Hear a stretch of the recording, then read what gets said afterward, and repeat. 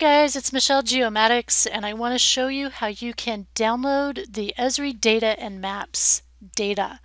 If you don't know about the Esri data and maps, it's data and maps that Esri has made available for their customers.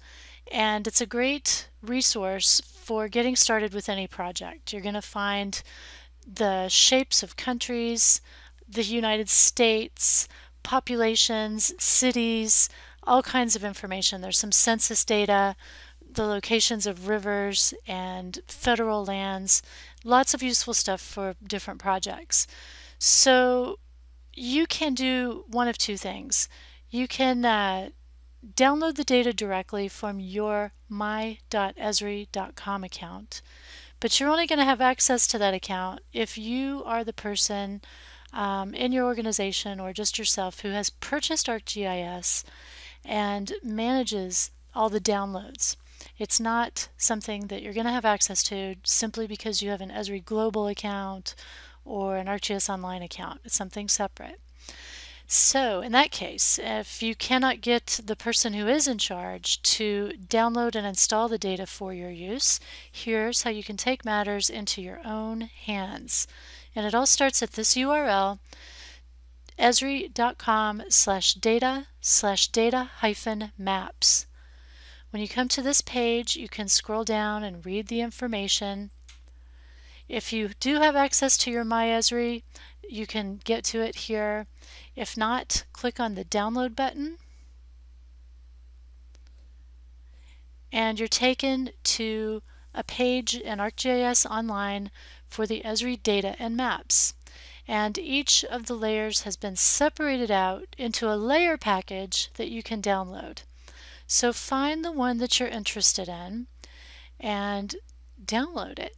Here I have North American landmarks. So when I come to the Open Down button, I can open it directly in ArcGIS for desktop, or I can just download it.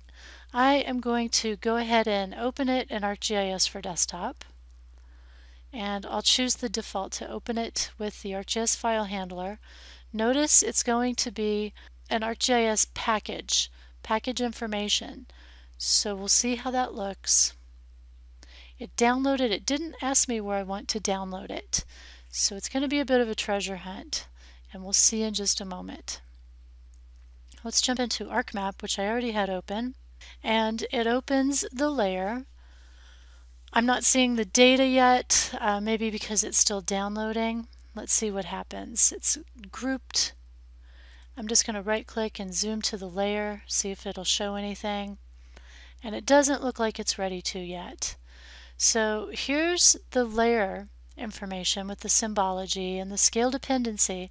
I'll look on the List by Source tab and see where it's actually saved my data. And it's buried it in my user profile. So you can make note of that location, and I'll just go there and show you for the heck of it.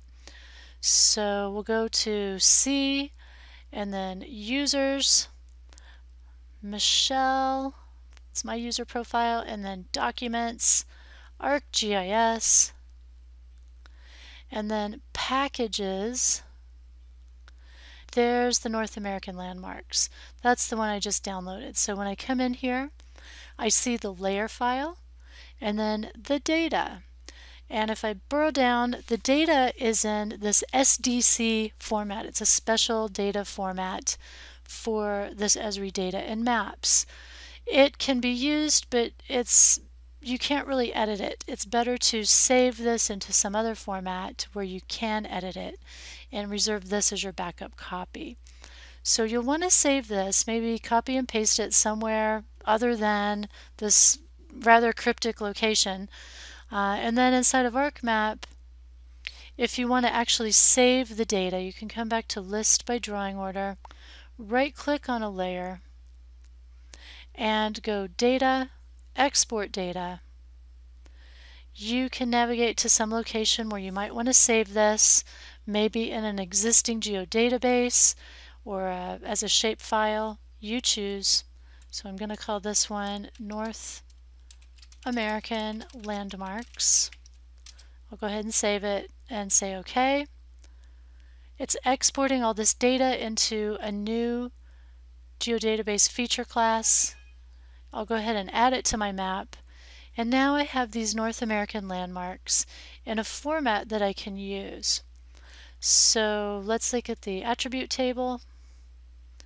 You can see the attributes are here, so it tells me the landmark name, there's an FCC code, and some other system-defined attributes. Okay, so if you don't have access to the full download, you can go through and download layer by layer in this way. All right, this is Michelle GeoMattix saying goodbye for now.